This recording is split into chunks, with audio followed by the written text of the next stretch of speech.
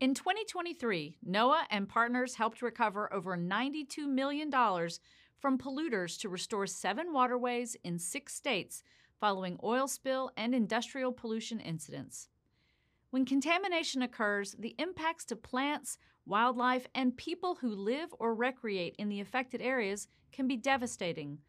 NOAA worked to ensure that communities disproportionately impacted by pollution will benefit from restoration projects funded by the settlements.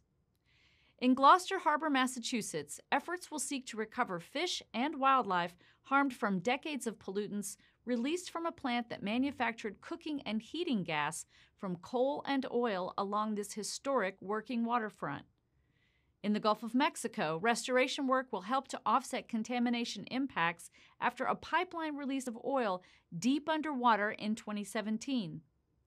In Sitka, Alaska, projects will focus on Pacific herring restoration and shellfish monitoring to enhance seafood safety for local and indigenous communities impacted by an oil spill when a tugboat sank in 2017.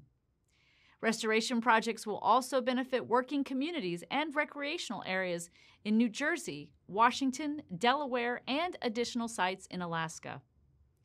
As a steward of our ocean and coasts, we are proud to continue sharing these success stories with you as we work to ensure that those responsible for the pollution provide for restoration where impacts occur. Learn more about NOAA's role in protecting and restoring the nation's coastal and marine resources by visiting the link in this post.